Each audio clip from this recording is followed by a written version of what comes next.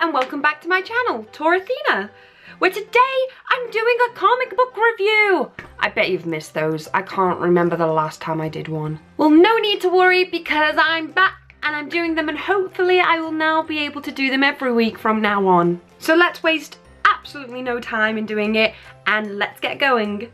Circuit Breaker by Image Comics. Written by Kevin McCarthy and drawn by Kyle Baker. When the heroic robots that saved Japan during World War IV are outlawed, they turn against mankind, waging a campaign of terror across the last city on Earth. Their creator builds one more soldier disguised as his teenage granddaughter and tasks her with dismantling the marauding mechanical militia. But as she begins to question her programming, will she be the last hope for humanity, or the final nail in the coffin? So what did I think? In reality, I loved this concept. The story just sounds brilliant. However, although the pacing was fast and exciting, the narration was a little too confusing. The animation, although suited to the setting of Japan, being very manga style, didn't really suit the actual dark story and constantly threw me off. Overall, personally, this comic wasn't for me. I won't be picking up the second issue, but that, to be honest, is more to personal preference.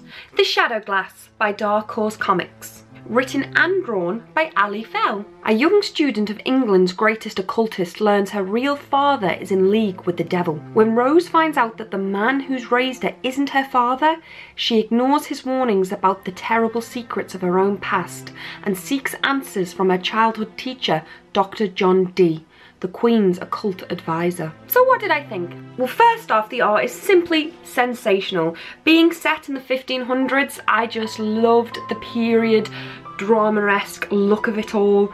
It had a feel of an old children's book, as I loved when I was a kid, and yet had the rustic warmth that matched the period and setting of the comic. It's weird the story itself is very exciting, but the narration of it has a very calm pacing.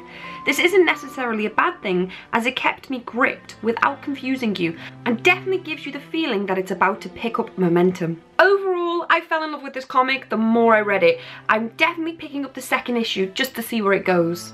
And and it's my pick of the week, and it's Delete by Devil's Due First Comics, which I think is actually a first for me to review any of their comics. And written by Jimmy Palmiotti and Justin Gray, and drawn by John Timms. In the near future, where scientists can implant or remove human memories and the government uses brain scan technology in criminal investigations, a mute girl witnesses a multiple murder and must turn to a mentally disabled handyman for protection from the police and an army of killers. So what did I think? Before I even read the comic, I could tell from the cover alone this was probably going to be my pick of the week, and I was right. This has the feeling of Leon meets Of Mice and Men, and both stories broke my heart, so I am very nervous about continuing to read this. The art is simple, bold and bright, and perfectly matches the tone and excitement written in this comic. It's simply page to page, edge of the seat, gripping. Overall, this comic had my attention from the first page on. I fell in love with this story quickly and hard. I'm scared to where it's gonna go, but if I could only subscribe to one comic this week, this would be it. You have to read it. Well, that's it for this week, guys. Thank you so much for watching it. I hope you're happy to see this face back doing comic reviews. This face is really tired and I've got like these little red lines here, but I'm back and I'm doing comic reviews. That's what's important, and I will hopefully see you very soon with a lot more awesome videos coming up.